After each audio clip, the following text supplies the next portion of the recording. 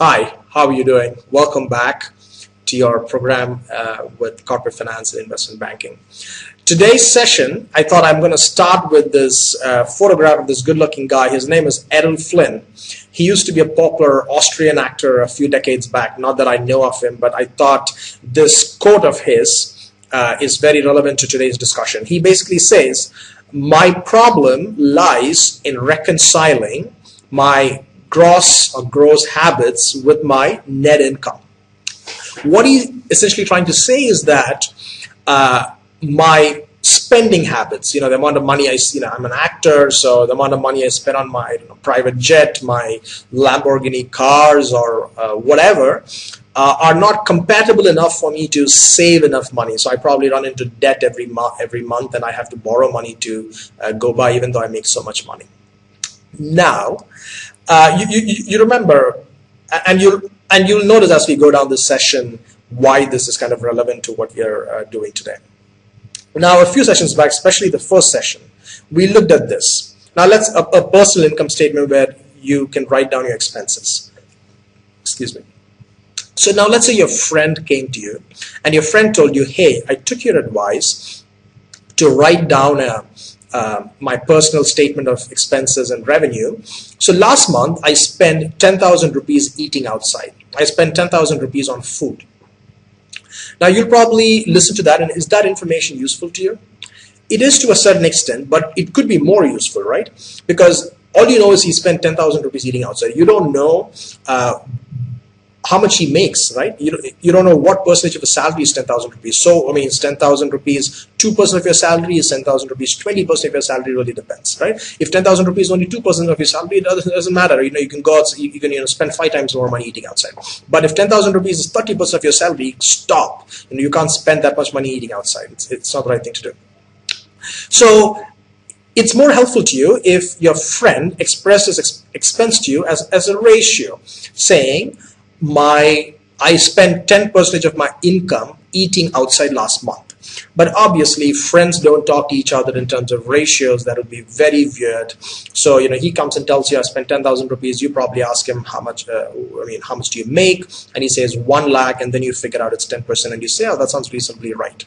Similarly, for companies, this basic income statement here, you remember, every expense can be expressed as a percentage of a company's revenue, so that you get a sense of, for that company, is it good or bad? And then you can also start comparing this company to other companies. The only uniform way you can make that comparison is if all these were expressed as ratios in percentage of revenue. And sometimes expenses are expressed as percentages of other expenses. For example, you could express the rent expense as a percentage of the operating expense. For example, here 95,000 rupees or 10,000 rupees is probably 12% of your operating expenses, your rent expense. You can do that. So what I've done to enable us to do that better in today's session is I've kind of put together a very basic snapshot of Dominos' income statement. And I'll walk you through how I got these numbers. I don't have any secret sources. These are the same sources I explained to you in your last session. You see, this is the first line. That's Dominos' revenue for 2008, 2009, 2010. Since we are going to compare performances, we are going to lay down this month to month next to each other. This whole way of doing it, I remember back in my investment banking days at Credit Suisse, we used to call this whole thing benchmarking. As a new analyst, this was the first thing they would get me to do, because nobody would want to, sit down and make these Excel files. So in my first few months in the job, most of what I was doing was this whole benchmarking analysis. So what is benchmarking analysis that these, investment bankers and other corporate finance people do? Essentially, it means, for example, here it says Dominos' 2008 revenue is 210 crores, 2011. 2009 revenue is 280 crores. 2010 revenue is 423 crores. I just went to Google Finance. You see here Google Finance. This is the page for Jubilant Foodworks. And their revenue is right here for the 8, 9, 10, 2008, 2009, 2010. 211 crores, 280 crores, 423 crores. Those are the same numbers I put up here. Then I took Domino's gross margin, the gross margin, I again went back to Yahoo Finance, and right here the gross profit is the same as the gross margin, and it says here right there, right, 27 crores in 2008, 66 crores in 2009, and 114 crores in 2010. That's essentially what I have here. I also, and when I looked at that, I was surprised. I was like, wow, that's a fairly low gross margin. If you made 423 crores in revenue and you have only 114 crores in gross margin, that's roughly about 23% gross margin. That's pretty low. And then digging deeper, I realized that's because Domino's, they include their staff salary in their cost of goods sold before gross margin. They do that, which is why this is such a suppressed number. So to get that number, I couldn't find that number in Yahoo here. It was all blank for whatever reason. So I actually went back to their filings. You remember this one, right? Their IPO filing. And here, right here, staff costs. I took the staff cost for the year 2009 and for the year 2008, which was 55 crores and 42 crores. I just put them down here. And then their operating income, I went back to Yahoo Finance, and right here, their operating income 14 crores in 08, 17 crores in 09, and 42 crores in 2010. That's what I write. And interest expense, again, I went back to Yahoo Finance and I got that number from here, right here. You see that? Interest expense. And there's all of other things. The only reason I got interest expense is because it seemed like a pretty big number related to the other expenses, and I thought maybe it'll be very interesting for you to look at it and understand what role this plays in the whole income statement right here. Now let's start our analysis. Now, one of the first things you can start doing in a benchmarking analysis, let's call this benchmarking analysis, okay, is the straightforward thing is you can start saying revenue growth. Okay, 2009, my revenue grew, Domino's revenue grew at 33% compared to 2008. You see that? You can look at the formula there. It's a fairly simple mathematical formula. I'm sure we don't have to go into that in detail. So 2008 revenue was 211 crores. 2009, that revenue grew by 33%, and my revenue that year was 280 crores. Let's just call this growth percentage. Let's just make this look a little different so that we know it's a growth percentage. I'm going to copy that formula over. And you see what happened here. In 2010, Domino's revenue grew by 51%. It's 33% here, but it's 51%. So that's your first step in the analysis when you have to dig in. You look at this and you say, 33% revenue growth, okay, sounds reasonable. I don't know, but it is what it is. 51%. So what happened here? What happened between 2009 and 2010 for Domino's revenue to grow so much? And you can come up with your own hypothesis to explain why this happened. I'm going to write down here, why did this revenue grow so much? It could be because they raised more money into the company and they invested that money, and they got a lot of new stores into the company, so their revenue went up by that much. And that is probably the case. Their IPO probably kind of happened around that time. They got a lot of new money into the company, so they expanded their sales a lot. That is your first step in analysis. Second step. Now let's go to staff cost, employee cost. Like I said, you can express most expenses as a percentage of revenue. There you go. So in the year 2008, Domino's spent 20% of their revenue as paying their employees. Okay, we're again going to say percentage of revenue. So this is a little more easy for us to decipher. Oops, we lost it there. Okay, 20%. Whereas in 2009, they spent a similar amount. So that's not a bad thing, right? So that the amount of money they're paying their employees as a percentage of revenue is roughly consistent. Now, suppose you saw 20% here, and let's say suppose this was 45%. then you start asking questions. If it was 45%, you should be thinking, okay, what happened there? Was there some kind of union strike? Did Domino's have to pay extra money to its employees that year? Or maybe there was a lot of highly unproductive people working around. Who are those people? Let's dig into Domino's list of employees, the managers, the chefs, the deliveries, and see who are the unproductible guys and start firing them. So that's the kind of decisions you will make when you start looking at these numbers. That's the second step. Okay, we'll actually put this back at the right numbers, 20%. Gross margin is always expressed as a percentage of revenue. It's about 13%, 24%, 27%. So this is very interesting. You see what is happening here? Domino's gross margin is slowly becoming healthier and healthier. It is 13% in 2008, 24% and 27%. So what is happening is that as the company achieves scale, right?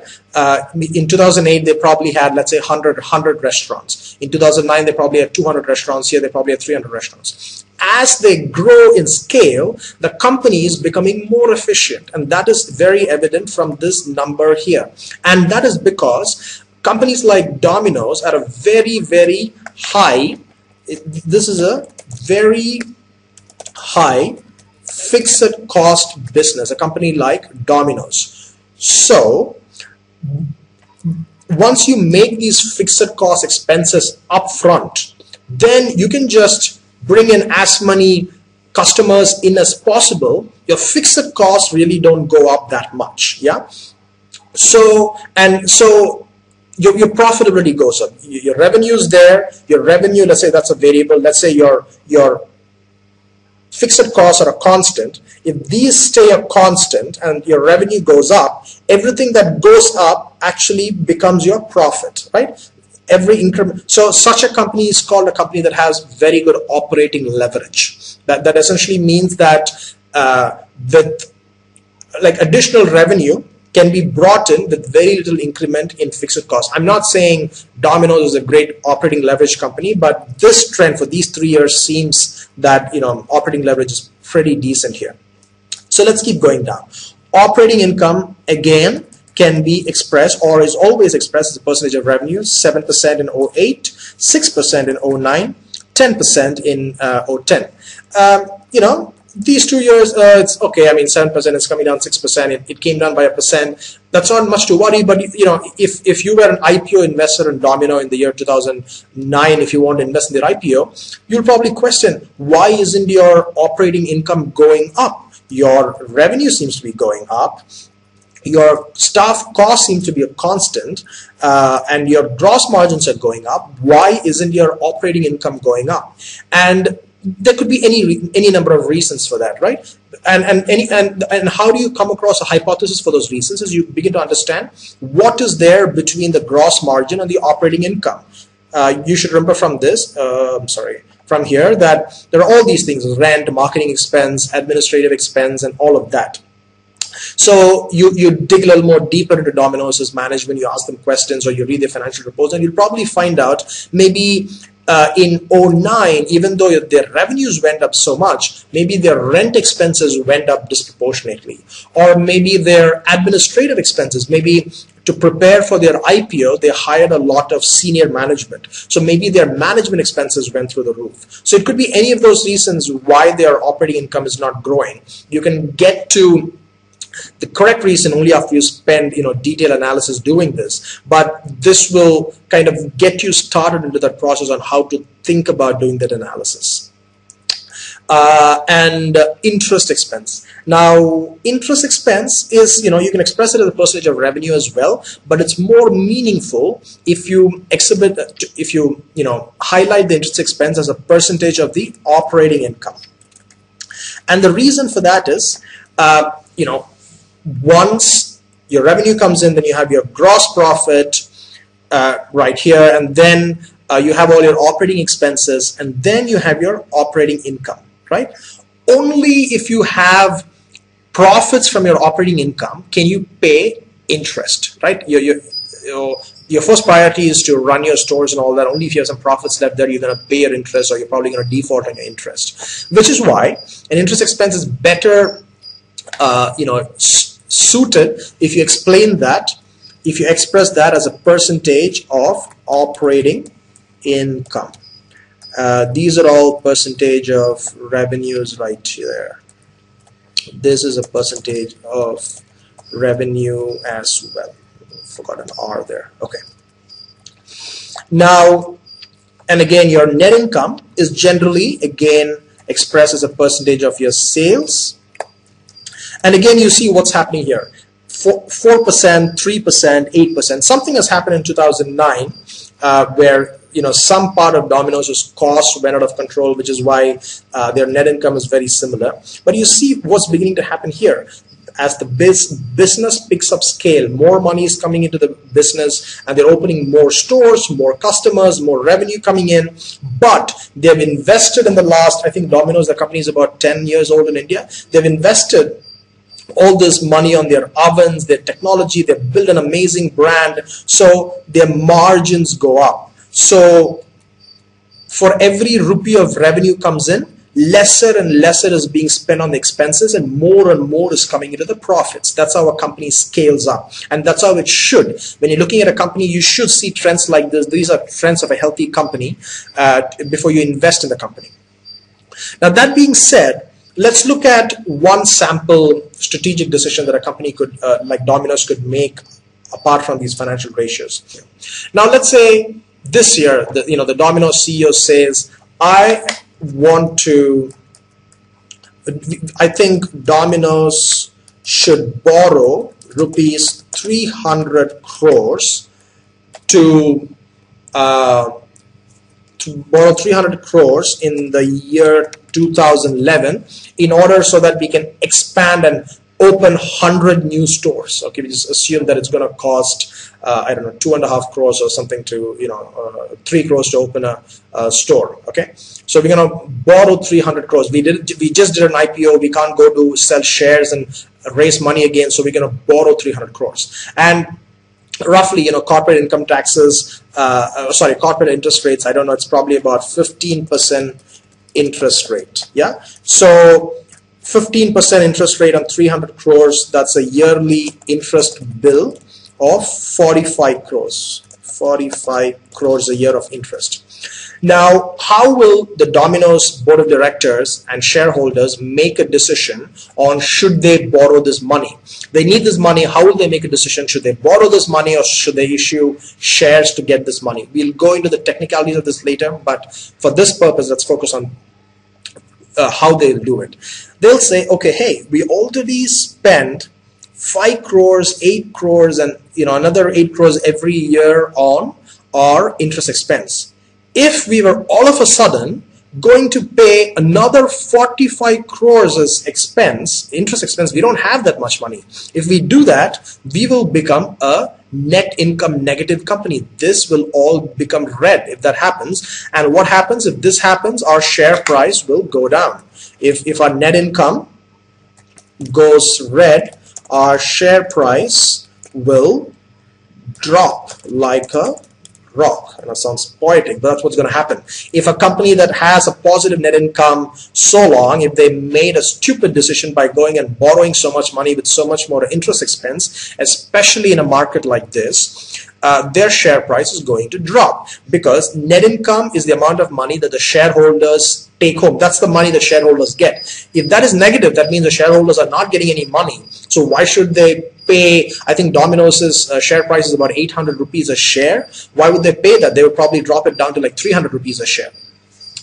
And that actually brings up an interesting point. But Jubilant Foodworks or Domino's is probably one of India's most amazing food retail success stories, and probably the only food retail company that's listed on the stock market.